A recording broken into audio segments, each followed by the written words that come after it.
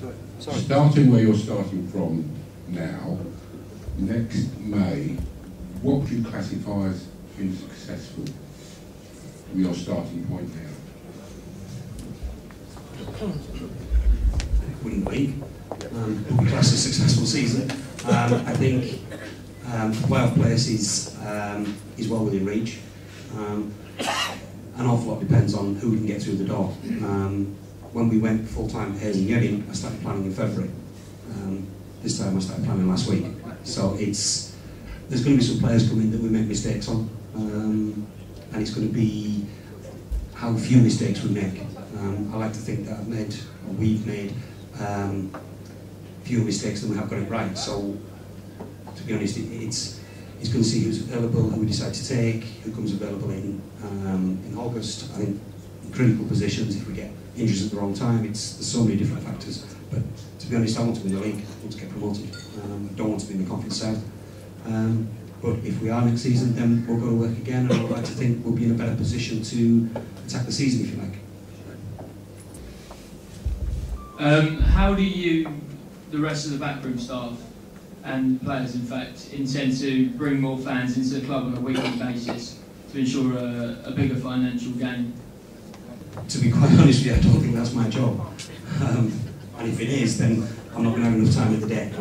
I'm sure that there's going to be some initiatives. I'm sure Dave has some ideas on that. But believe me, it's going to be a full-time job, getting the team together and getting the team right. So anything else to do with the club, that's not really my job. I'm sure that I'll be kept informed, and Simon has requested that I attend certain meetings so that I have an understanding of how the club works. But as to getting more fans through the door, that's a big job in itself. So I'll pass you on to Dave. Cheers. Basically, we've got to look at the whole town itself and the whole area, and further afield than just within. If you just start off where we are now, we did a presentation to the council the other night, and within half a mile of the ground, there's 3,500 houses. Now you work out 3,500 houses, how many people on average live in the houses, and there you are. That's a good start to begin with. But we're interested. The reason I've come on board here and Simon asked me to join the club is to spread the word about Farnborough Football Club to some of the big companies that are in the town that currently aren't getting touched. Now I'm not going to come here and start knocking what's been done in the past. The past's the past. I'm looking forward. And straight away, over the last 3 weeks, I've been making contacts with hopefully the right people in some big companies within the council. But basically, what tonight I'd like to say to you guys in here is, you've all got contacts. You've all got business contacts, families, friends. Get them to use this place, because this place, we're hiring it out left, right and centre, but we want to take it to another level. We've got some great facilities here. The chairman's very, very ambitious and wants to take it to the next level. It's already at a great level. The bars are taking a fantastic amount of money. Commercially, it's not taking enough money, which is, I've got to turn that around myself. But it's not down to just me, myself.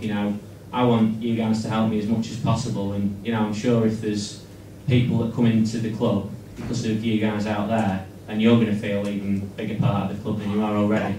So it's about all working together, all being focused, and all singing from the same hymn sheet. And collectively, on the field, off the field, I think we can do it this season, and have a club that you're all very, very proud of. Welcome, Garry, and I think we're all getting used to it, I'm sure.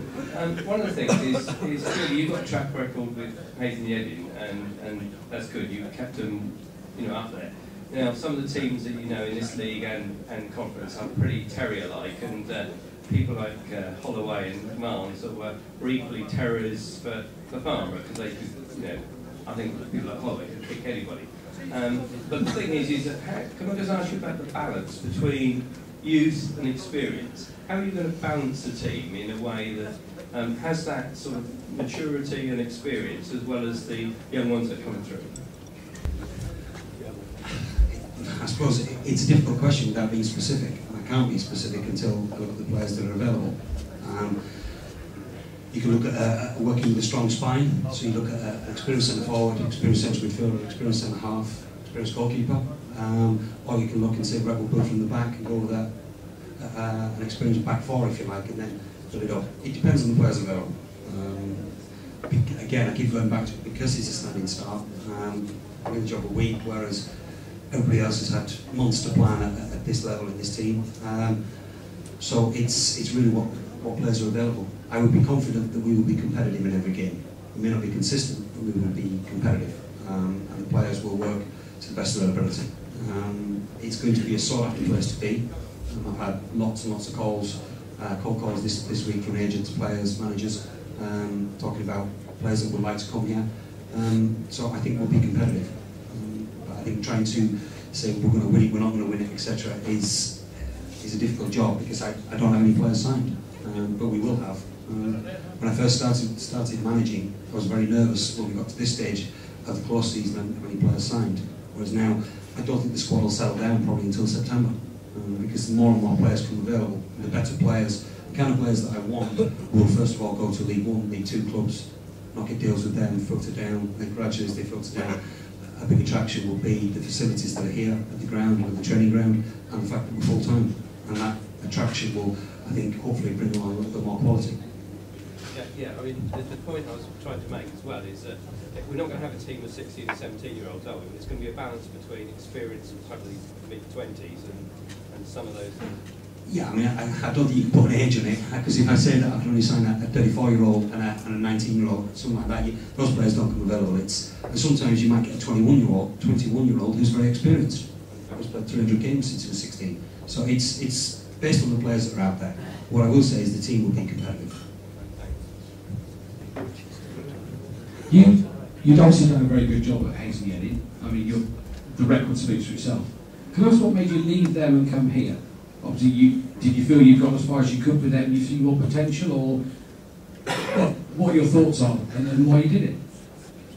At Hayes and Edding, there was a situation that was difficult to work with. It was two clubs that came together, and there was a very difficult political situation. And probably our greatest achievement was keeping that off the pitch, so the players weren't aware of it. We spent 4.5 years there, and gradually it became more and more difficult. I think the final straw was that there was a massive budget cut, which felt, I'll be honest, I thought it wasn't sustainable in the conference. At that stage, there wasn't too many jobs available. I did have an interview for another job, which I wasn't too keen to take for various reasons. But the Hayes and Edding job, I do think they've gone. We had taken them as far as we possibly could. I don't think that club will finish as high as they did last season for at least 5 seasons. And so I was looking for work for them, basically. I haven't had a chat with the chairman. I'm very excited about that. He's very very close. Yeah, very close.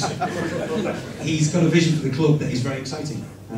I was fortunate enough to play for some very good clubs in my career, and the ones that had a plan to go forward and a way of achieving it were always the best places to be, the clubs that were moving forward, which is what Edding was when I first got the job, and then it merged into Hayes and Edding. So it was a very exciting challenge, and to be honest, once we got quite close to agreeing, I was pretty much assured that I wanted the job, and the only concern was that there might be somebody else in for it. We shook hands on the deal last week, and I was quite happy to do it. And so I'm very excited about it. It's a club that's on the move. Like I've said it to various players this week, that I do think this club will be promoted in the next 3 to 5 years, regardless of who's the manager, as long as the chairman stays. And so a club that's moving forward is exciting. I think the chairman as well will not take a club up without it being competitive. So I think to go up into the conference and be competitive, it's a good league to be in. There's some big clubs there, there's some great places to go. And we've had experience of it for the last 2 years, and that's where we want to be.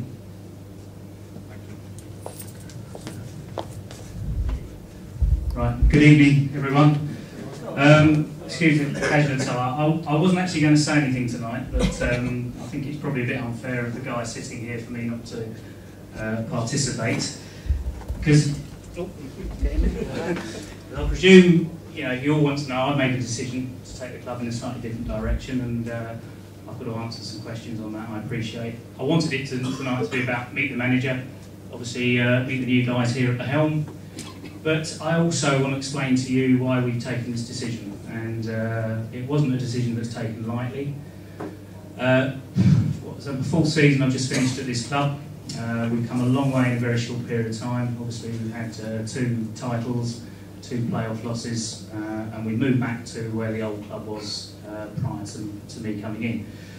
Now, I can remember sitting here, the first ever fans forum that I did, and basically everyone was asking me, you know, who are you for a start, and where are you going to take the club, and what are we going to do with the club? And I remember vividly, I sort of threw it back and said, well, you tell me where you want the club to be. And unequivocally, it was, we want to be back in the Conference National. And I think that's the perception of most of their supporters, that we've obviously played at that level for many, many years. But, you know, it's a very different league now. And when we were looking last year at possibly being in with a shout, I've got to sit back and think, well, you know, how can a club like Farnborough possibly compete with Luton, for instance, Fleetwood, clubs that have got in excess of £1 million wage bills, you know, fourfold what we would have if we had gone up. And it's, you know, you've got to look at where we're going with this. And I think our natural level at the moment is probably a top 5 or 6 Conference South club, bottom 5 or 6 Conference National club. If we do go up, I want to be in a position where we don't come straight back down. And so I canvassed lots of Conference National managers, went to see a few games when time permitted, and everyone I spoke to was unequivocal that you need to be full-time at Conference National level. If you're playing teams that have got better players than you need to be set up right, you need to be organised, you need to practice on the training ground and work out how you compete. Obviously, Garry and Gareth, you know, it's been well recorded, they've done an exceptional job at Haylock on very limited resources. I think Gary's comment to me earlier was that we've got more people at this fans forum than they have at games. So, you know, that gives you an understanding. So, you know, we would have gone full-time if we got promoted. We didn't get promoted. We've had a couple of seasons where our budget has probably been unsustainable. I'm responsible for that. I'm the chairman. I authorise contracts, etc., etc. But we signed a lot of players on 2-year contracts, and obviously it's a very different world we live in today. And when you've got contracts that are fixed and your revenues are dropping and you can't change anything about it, it's been quite a painful 2-year period until we can do anything about it, which obviously at the end of last season we've been able to do. So we're taking a different approach. You know, we want to build the club. We want to go into the Conference National. We want to go there as a sustainable club. So we're taking the decision to go full-time on a reduced budget, and I can understand, you know, many of your concerns. We had a great side last year. We had some fantastic players, but it was at a fairly significant cost to the club. From day one, I've been championing, you know, producing local players. We've got a fantastic youth structure. We haven't seen one player come through, I don't think, in the last couple of years, notwithstanding the fact that we've had players from our academy going to Cardiff and Celtic and places like that. So we're obviously producing players, but, you know, I was kept being told that they weren't good enough, and you know, it's very disheartening for me. So equally, you know, I want to be a club that produces their own players, and I've got every confidence that these guys have got the ability to do it. Obviously, you know, Paul Harkness coming back is also a very important part of the team as well. And you know, that's where we're going with it. We're going to ensure we're sustainable. It's the way football's going generally. I don't know if anyone heard the news today, the Football League have just adopted a wage to turnover ratio that they're all going to have to follow, and they can only spend so much money. You look at the likes of Crawley last year, who, you know, spending £250,000 on a player in the Conference National. It's madness. And you know, we've had a bit of a reality check, and we looked at where we are. You know, we're not looking at next season, we're looking at the next 5 seasons, and you know, I think this is the right thing for Farnborough Football Club. It might sound a quite drastic move, but I'm absolutely convinced it's the right thing for the club. So that's why we've done it, and I'm now going to pass you back over to the meet manager.